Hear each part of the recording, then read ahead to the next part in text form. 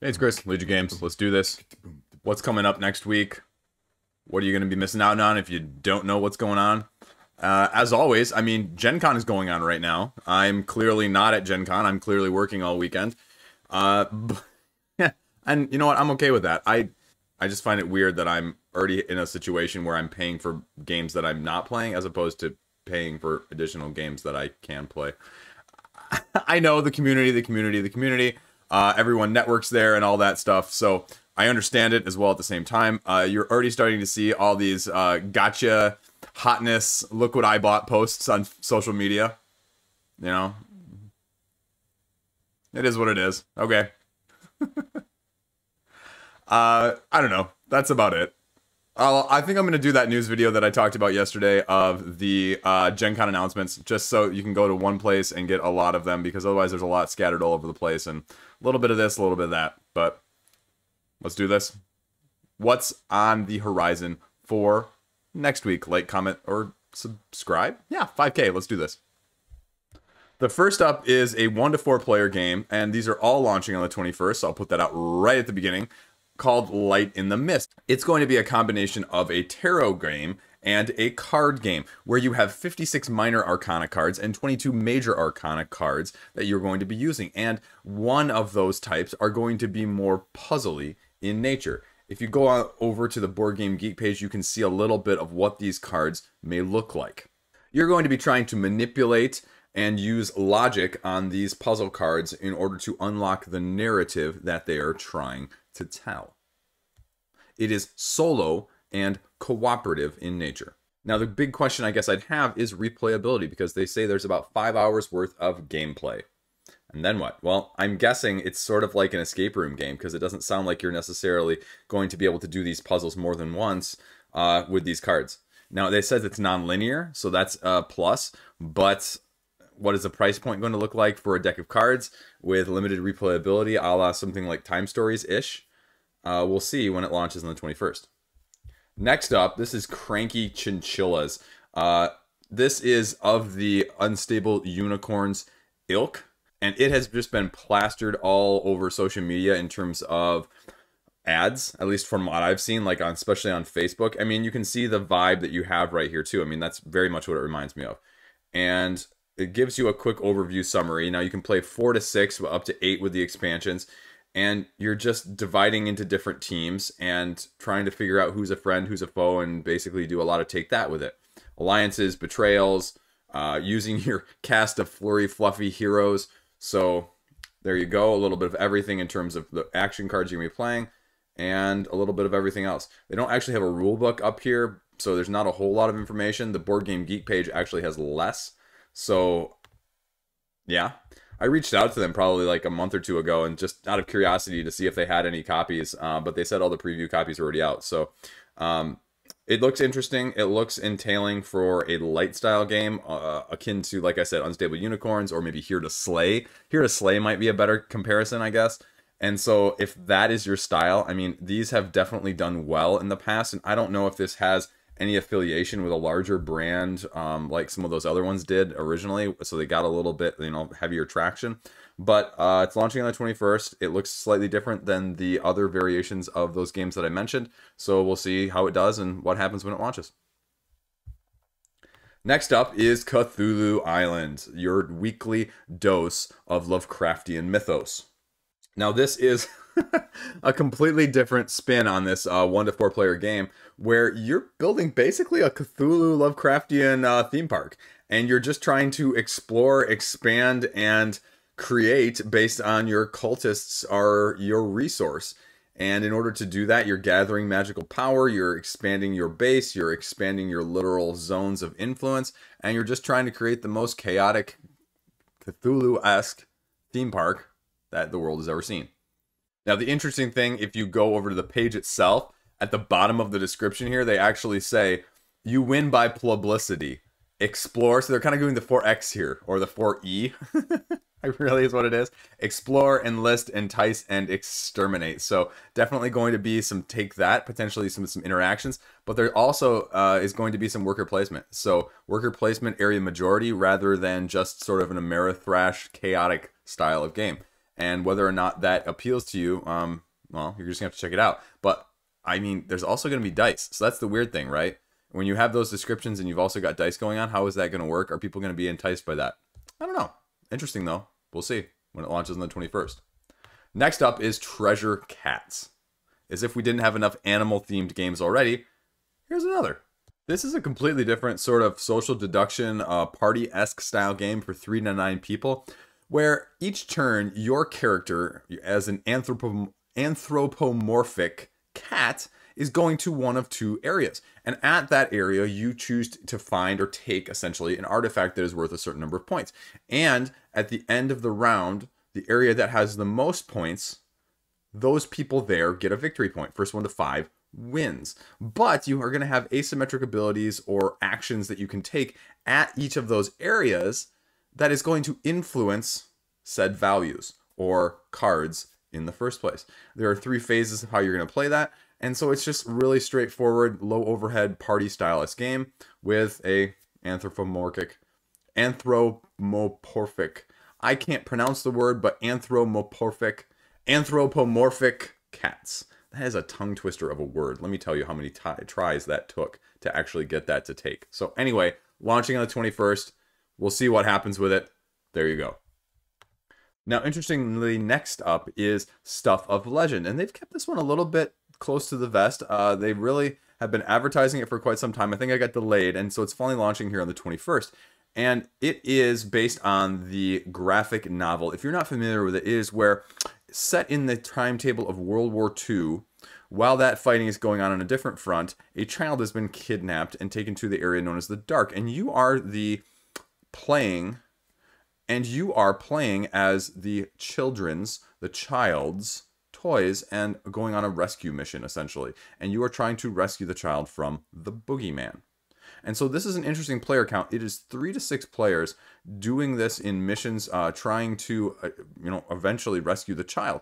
And the interesting aspect of this is not only are you going to be hopefully seeing standees like here in the picture, so maybe not as miniature based, as this sort of gives me a little bit of Stuffed Fables vibe at the same time, and mice and mystics.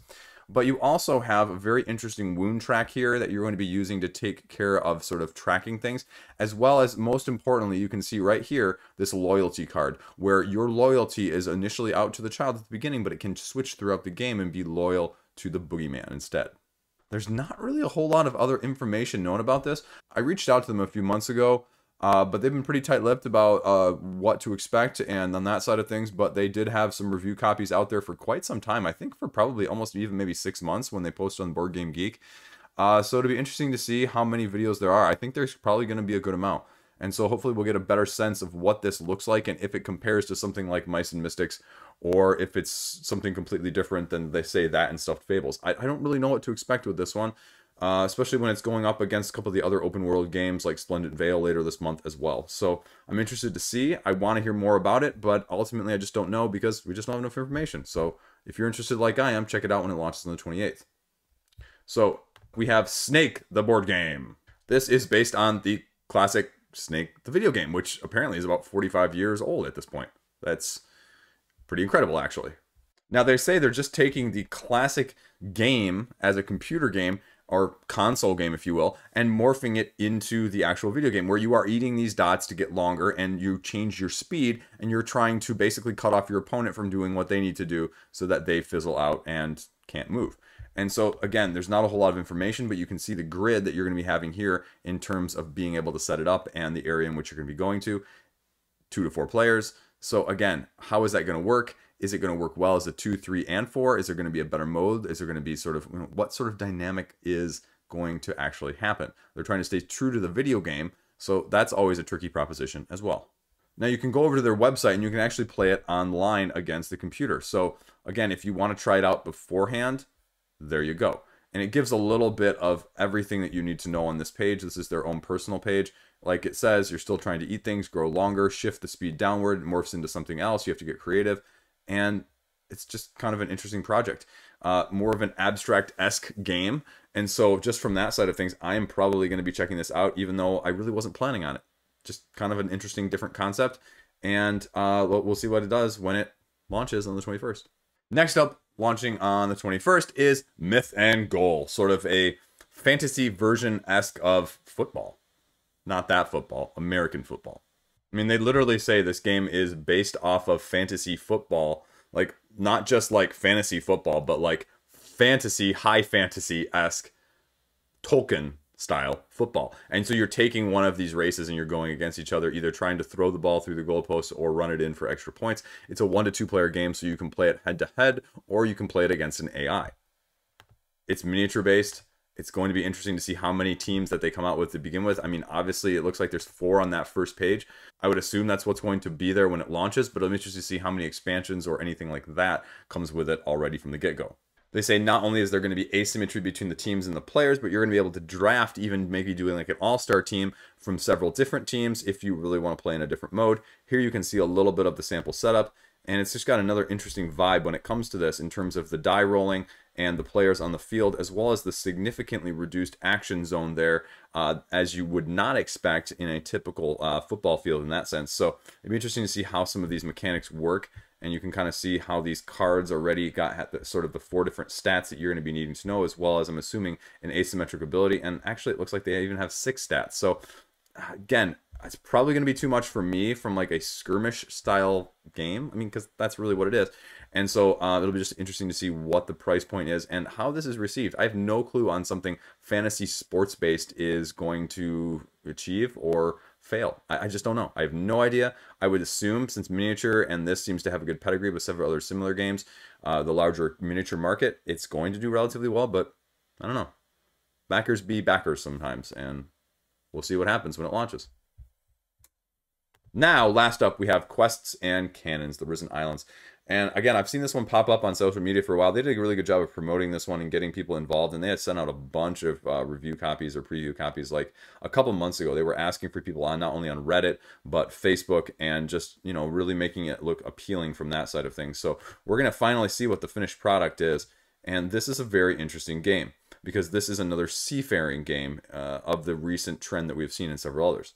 You can see in this 1 to 6 player hex-based strategy game that you are going to be trying to explore these mysterious new islands that have all of a sudden popped out of the ocean. You are from one of 3 major kingdoms that are going to explore because you've heard rumors that there is a very powerful artifact that, you know, your kingdom kind of wants to have over the other ones.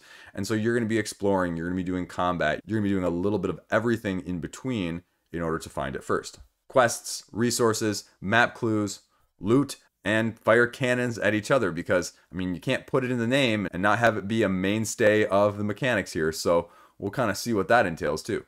It's interesting because I wasn't kidding about them coming out with like copies and copies and copies. If you go over to the page, there's actually 10 reviews or under reviews, previews that are already on there. So that's very interesting, as well as look at all these videos. I mean, I wasn't kidding when they said they had all this stuff out. I mean, and all of this is months ago, right? This is 3, 4, 5 months ago. So not like just in the last week or something. I mean, this is all, you know, much further than that. So again, it's got a little bit of everything in there. I think the aesthetic is very appealing. I just worry about the mechanics. I'm not sure the mechanics are quite of what I would like. I'm just not a lot of this quest explorer, you know, area management sort of style of games most of the time. So it'd be interesting to see what this actually entails. Again, I think there's gonna be a ton of information. Like I said, there's only 10 previews or reviews-ish copies out there in terms of the forums. So again, dearth of information should not be the issue here. So whether or not it's right for you is more of the issue in general, but we'll see. And like I said, I mean, at this point, you've got a bunch of these reviews which are ranging anywhere from about 16 minutes to 50 minutes if you want a little bit more of a solo run playthrough. So a little bit of everything in between. Yeah. Lots of previews, lots of information. Be tons more when it launches. So if you're interested, I mean, this one might be the one to watch for the week. So check it out when it launches. Next up and last, truly last this time, I swear, I promise, Artisans of Splendent Vale, which is also launching on the 24th. This is a 2 to 4 player sort of cooperative storytelling, legacy-esque, sort of maybe open world-esque game too, that's launching and gonna be sort of an interesting proposition because I'm not really sure where it's gonna fall. I've seen copies floating around on social media of pictures of it, and like it's a Gloomhaven-esque size box, and I just don't have a clue. It seems more like Mythwind or Stardew Valley in that sense where you're doing more of the crafting side of things as opposed to the exploring and the fighting and the fantasy and that sort of thing. I mean, it says that there are definitely tactical action scenes, but what does that actually mean? There's been a relatively small supply of information that's been trickling out. You can see a few of the pictures, but there's not even any videos, so they're keeping it closely tight to vest in that sense. So I wonder if they've got an embargo on some of the information. You can see some of the pictures, though, up on Board Game Geek. So you can see it's got sort of this spiral-bound area booklet. Now, with meeples in the Gloomhaven Jaws of the Lion-esque setup, which is also appealing. And then you can see down here you have your individual characters with different ways that they've been affected, a weapon or a characteristic that they may have, and sort of what else goes along with them. So you can kind of see that each of these characters almost has their own book in terms of how you're keeping track. So I guess the question would be, how legacy-esque is this? How easy is it to jump in and jump out? You've obviously got some AI here in terms of the bad guys you're going against that are on the map and how you're going to interact in those action scenes, which looks very Gloomhaven-esque in terms of the maybe just the setup and some of the AI there, but it's kind of hard to tell in this picture. And then you're obviously going to have some dice rolling too. And, you know, are you a fan of the dice rolling? Because that's, I mean, why a lot of people love Gloomhaven, right? There is no dice rolling. It's mitigation and using those cards to the best of your ability as opposed to being stuck to a random die roll to determine your fate. Again, I think this one has the potential to be obviously the biggest one of the week, but this is a massive box, so I'm assuming it's going to be a massive price. Now, obviously, with meeples instead of miniatures and some of this narrative side of things, I would expect it maybe to be a little bit offset, less wise in that sense.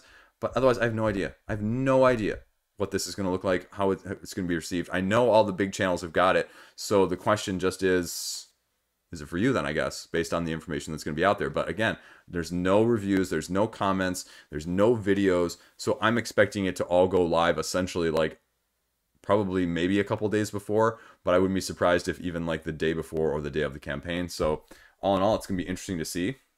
It's from Renegade Games, so they're putting out a lot of stuff lately. What's going to happen with this one? How's it compare? We'll see when it launches on the 21st. So that's it. That's all I got right now. It's been a relatively uneventful week. I binged the Marvel Disney shows. So over in the next week, I'm hopefully going to have out the combination of videos that I mentioned, the Marvel trifecta comparison between Champions, Legendary, and United, as well as the follow-up of what did I actually think of the 3 Marvel series of Falcon and Winter Soldier, Loki, and WandaVision. You'll see. But, I mean, that's about all I got into. I mean, I didn't really watch a whole lot else. I kind of got through the first episode of the season 3 or 4 of The Expanse. Four. And I'm watching a few other small things here and there. Nothing, you know, notable or nothing else really to write home about right now. I mean, I'm just kind of in between stuff, you know, where you've got this kind of lull and nothing's really super attractive to you. The only thing that's really caught my eye and I've been keeping up with is Reservation Dogs on Hulu. Sort of, you know, the Reservoir Dogs sort of play on things, but only they're kids of a Indian tribe on a reservation. So it's a little bit coarse, but it's a little bit tugging at the heartstrings as well at the same time. So it's really well done. I enjoy from that side of things. And I think I just saw like Archer is out too. I got to catch up on Archer. But that's about all I got video wise and in terms of show wise and that sort of thing. Yeah. Like I said, hopefully the GenCon news video at some point in the next couple days as well. And maybe a review or two. I really need to finish up a couple of those because I got more stuff coming in from a Kickstarter side of things, but also from a retail side of things. So I need to get a few of those out there. We'll kind of see. We'll go from there. And I'll let you know. Hopefully, oh yeah, that's the other thing. I'll probably have my Mythic Mischief review out this next week as well. So I'm getting a couple more plays in on that.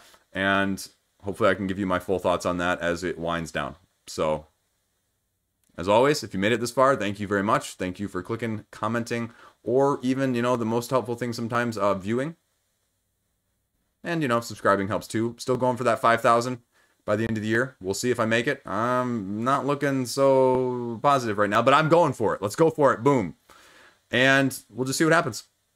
As always, have a great day. Hopefully your weekend's going better than mine. And stay classy out there. See you around.